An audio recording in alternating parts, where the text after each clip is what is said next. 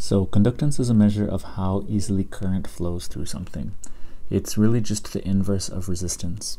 And we express it with the capital letter G. So G, or our conductance, is just equal to 1 over R for resistance. We can switch that around, obviously, and have resistance is just equal to 1 over G. And conductance is in units of Siemens, and resistance is in units of ohms.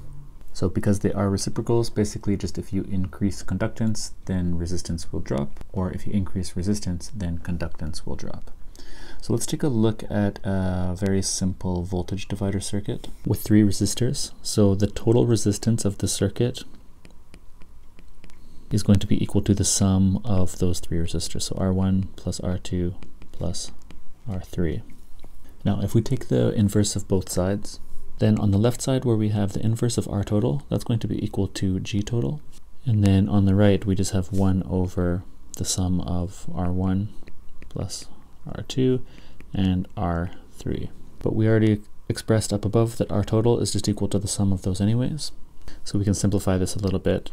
And we have that the total conductance, G total, is just equal to 1 over the total resistance, which was R total. So this is exactly what we have up here in our definition. We've just added the subscripts for the overall circuit. Okay, so now let's take a look at a simple current division circuit where we have a single voltage source and 3 resistors in parallel. Now you'll see later in the course that the expression for total resistance is this kind of funky looking one here. But what we can do is we can take the inverse of both sides. So if R tot is over 1, then basically we're just going to flip each fraction. So we have 1 over total resistance is equal to just the denominator of the right-hand side.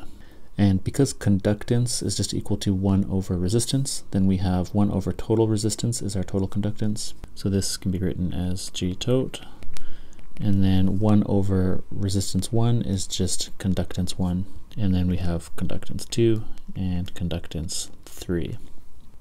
So the expression for total conductance actually looks a lot cleaner than the expression for total resistance, but you can see that they are related. But yeah, when we have multiple parallel branches in a circuit, basically that's going to increase our conductance, or essentially decrease the resistance. And where we have multiple resistors in series, it's going to increase the overall resistance, but then decrease the conductance.